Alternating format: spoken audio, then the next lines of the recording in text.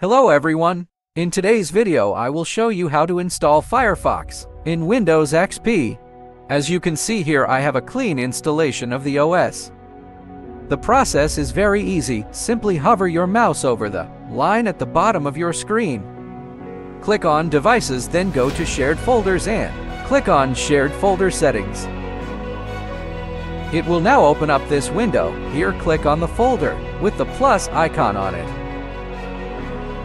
On folder path, select Other and then navigate to where you have downloaded the folder I gave you in this video's description.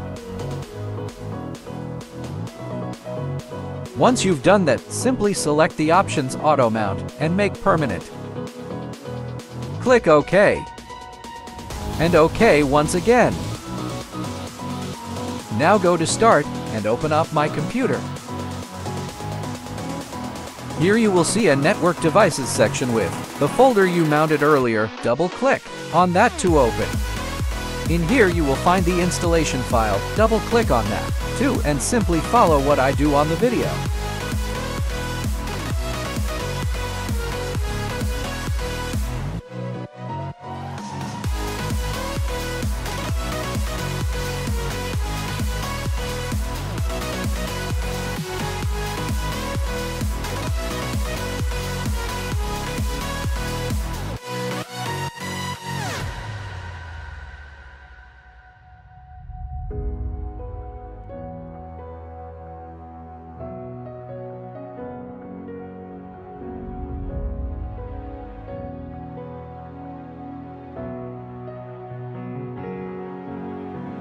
And there you have it, Firefox installed on Windows XP.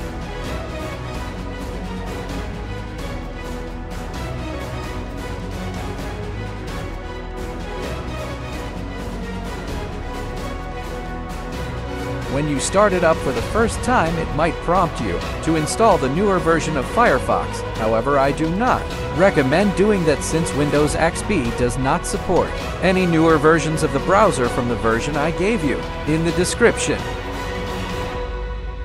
So simply close off that tab.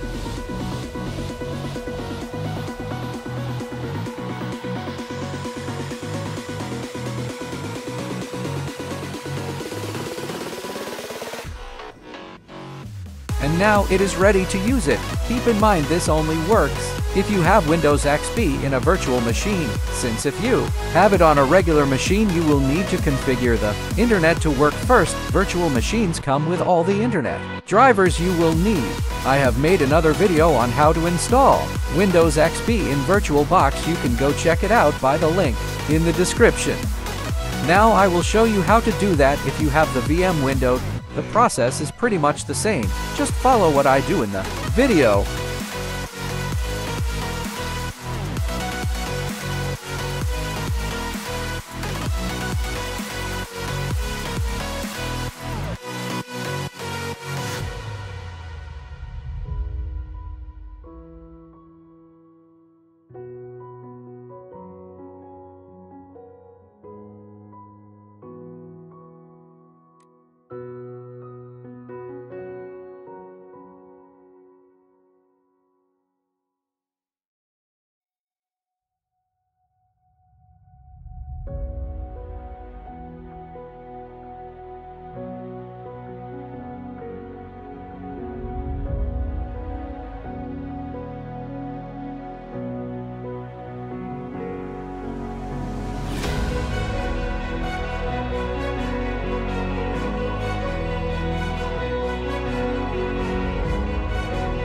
And there it is. Just remember what I told you about not installing newer versions.